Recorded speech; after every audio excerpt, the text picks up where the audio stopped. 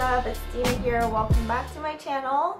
So it's time for another monthly favorites video, and for the month of January I have prepared 5 of my favorite things to recommend to you guys as always. So I have all their details listed out in the description box below if you're interested in checking them out. As always, I would really appreciate it if you could subscribe to my channel if you haven't already, and let's get started. So my first favorite book of the month is Capture Your Style by Ami Song, who goes by the name Son of Style on her blog as well as her Instagram and YouTube channel. So if you haven't heard about Son of Style or Ami Song, she is a very successful blogger in the fashion industry, and she's been, well known for years, and I have been such a fan of hers for I think at least 5 years. I don't know, I haven't been keeping track, but she's been such an inspiration, definitely one of my favorite bloggers out there. So basically Ami initially started working in the interior design industry, and then she started her own blog and Instagram account, and her outfit photos became really popular. So slowly she grew that into her own business and gained, I think, like 8 million followers right now on her Instagram account, and millions of website visits on her blog each month. She's been featured on Fortune magazine for 30 Under 30. She's become very successful at running her own business, and definitely become a figure and voice in the fashion industry for sure. In her book, this book has been out for a long time. I don't know why I haven't read it earlier, but it's definitely, better late than never. She talked about basically just how she grew her Instagram account from, very few followers to now 8 million, and how to take like beautiful shots, photos, how to, match your outfit with your background, as well as how to grow your audience, how to curate your content on your Instagram account, and it's filled with tips and tricks. I feel like this is a very helpful tool and book if you are looking to grow your audience on Instagram and social network. So I definitely want to recommend this book, and I want to give Ami a shout out because I love her, and I've been talking about her in many of my previous videos as well. So yeah, go Ami! So my second favorite book of the month is the new autobiography by Maria Sharapova. It's called Unstoppable.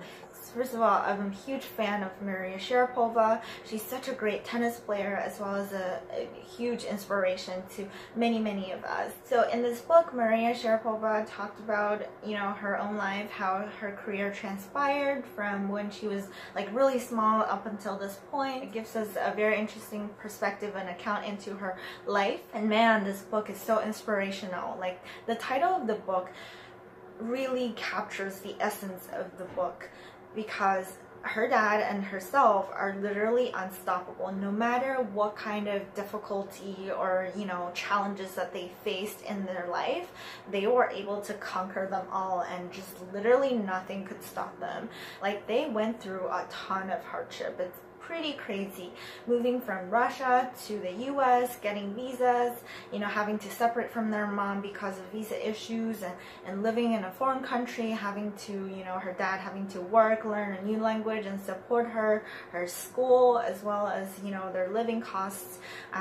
Maria had to, prove herself with an older age group where she played. They were running out of money. They literally almost had to sleep on the streets, and they had to live under someone else's roof for a period of time, getting kicked out of school because of money and all that stuff.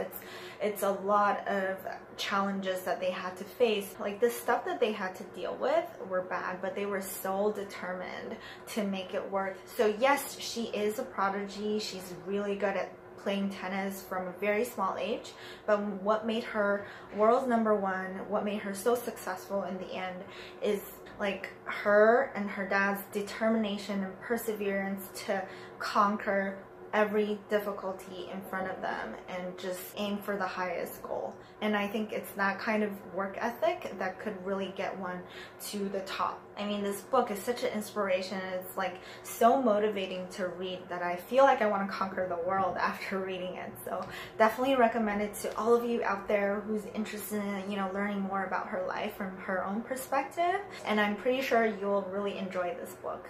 Alright, next we're going to talk about my favorite beauty products for the months of January. So the first beauty item I want to recommend is from Caudalie. It's their Radiance Essence. The bottle is like this. So I have become a fan of Caudalie after I bought their beauty elixir, which I talked about in a previous monthly favorite video. I love Caudalie because of their ingredients. They use a lot of grapeseed extracts and a lot of, natural ingredients without all the harmful chemical stuff. This is a brand that uses good ingredients without adding a premium price on top. So I feel like all of their products are worth trying. I got this on an in-flight purchase. What it's supposed to do is to, lighten up your skin and make your dark spots go lighter, as well as, basically correct the uneven tone on your face. And that's like exactly what I was looking for. So after using this for, I think, at least 2 to 3 months, I am almost 1 bottle down. And I think I can confidently say that this definitely helped to brighten my skin and make my dark spots go lighter. So I feel like this has worked very well on my skin, which is why I want to recommend it to you guys. And if you want to check out what's it like inside, basically it's a very light serum that has like a milky color, and I use it every morning. I use like 3 to 4 drops. So I basically just pat it all over my face and it absorbs very quickly, which is another thing I like about this serum. So give it a try. Let me know if it works on your face as well. Alright, so the next beauty item I want to recommend is actually the finishing powder by Innisfree. It is their No Sebum Mineral Pact with Jeju Natural Mineral and Natural Originated Mint. I have been using this for a long time actually. This is like my 3rd one, so you can see how much I use it. So if we open it up, it's basically just like the other finishing powder. It has like a white color to it, but it's supposed to be translucent, but I personally find it to be a little bit on the lighter side. It does give you a whiter tone after applying, so it's perfect for those who have pale skin or who wants to use a lighter foundation color. But for those of you who are more tan and who don't want a lighter color on your face, you might want to be careful with this. I really love this product for a few reasons. First of all, it's very cheap. I mean, it's like under $10 US, so it's not like a big investment, and it do last for a long time. At the same time, it contains a lot of good ingredients, so it does work well with my sensitive skin. Second of all, I think it's very effective. So what I do is that I actually use a lot of it on my face. I pat a lot of it for it to like bake and set. And while I let it set, I do other parts of my makeup like my eyes and stuff. And then in the end, I use like a big finishing brush to brush off the excess. So the rest that are absorbed to my face will stay on my face for usually the rest of the day, so they do last for a long time, and I don't really need to reapply it unless it's like a really long day. In general, this absorbs excess oil and stuff very well, so your face stay pretty matte throughout the day. I've gotten both their pressed powder as well as the loose powder, which is the same product except it's just in loose powder form. And between the two, I definitely recommend this one over the other because it's so much easier to apply this one evenly on your face with the pad that came with it. Whereas the other one, the loose powder, you have to kind of use extra tools to apply it evenly. You kind of have to have a brush with you, and then it's a lot of excess powder that goes everywhere. It's just like really messy, and with the pad that came with it, it wasn't really effective in applying it evenly on your face. So I don't really like that one, and I would recommend this over that one any day. It's also easier on the go if you carry it with you, and if you want to do touch up during the day, it's easier with this packaging. So go for the pressed powder, give it a try. It's not a huge investment. See if you like it, and let me know. Alright, the last favorite item I want to recommend for the month of January is actually my newly purchased Salomon hiking shoes. So I've gone on quite a few hikes in Hong Kong recently, which is why I decided to purchase a pair of professional hiking shoes because it's just like the smart thing to do. And a friend of mine actually recommended this brand because this is a really good brand that specializes in outdoor activities, especially hiking, and I did see a lot of hikers wearing Salomon hiking shoes. So I decided to get a pair myself, and I ended up purchasing the higher ankled one because I feel like it's just more versatile. I could use it both in the summer as well as in the winter in a snowy condition. So I've hiked in this pair for a few times and I feel like this is a good purchase for a few reasons.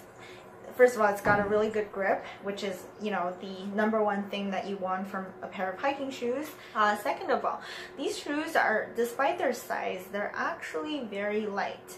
And they breathe well as well. So even after a few hours of intense hiking or walking, you don't feel discomfort with your feet. You don't feel like your feet are heavy or the shoes are heavy. That's, I think, a very important feature for me. I feel like if the shoes are too heavy and they're like hard to maneuver, no matter how good the grips are, I would end up getting annoyed by them.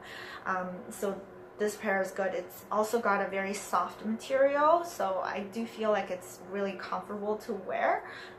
Also, it protects my foot pretty well. I feel like my ankles are protected well. So yeah, if you are, you know, looking to purchase hiking gears, I would recommend looking to Salomon shoes. They are pretty awesome.